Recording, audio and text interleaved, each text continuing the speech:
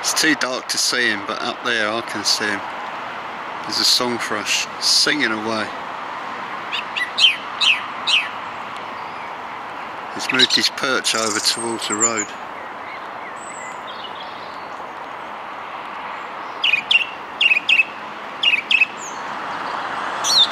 Well, he's moved back to his regular perch now.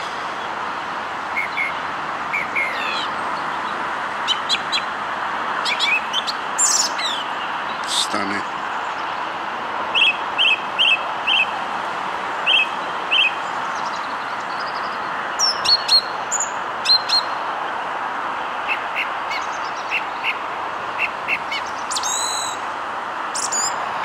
I'm doing the South Lake first this morning. I wanted to have a look at this gull roost, but it would appear that the bulk of them go before it gets too light. There's only a few left now, which is a shame. It's still quite early, but there's quite a few across there, so we may see a few. It's mostly black-headed gulls and lesser black-backed. Of course, it don't really matter what time of day I come down here. The gulls they seem to see me, so I better have an apple. Well, this one's quite aggressive and dominant. I've had to break the apple core in half, so this one can have a bit, because the other one just bullies him.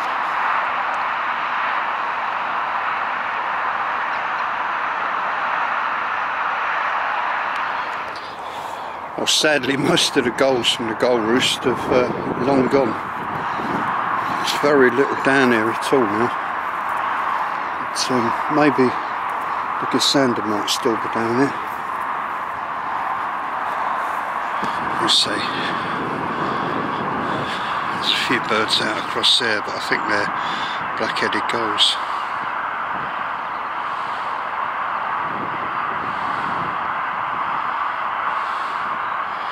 With any luck, the gasander may well be around that corner. Oh, brilliant. I've just spotted a male to the right in that corner. So hopefully a few of the others will still be there. There's a heron up there too. And a few gulls just leaving. I'm going to see if I can get a bit nearer without disturbing them. I've just seen a male down here.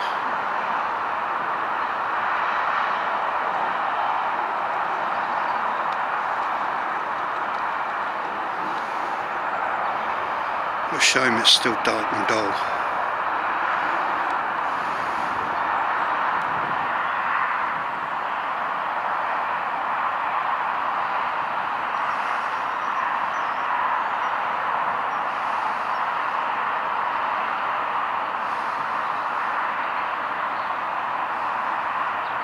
Well, there goes the female. She was right in front of me at the edge. There they are. It's the male and female.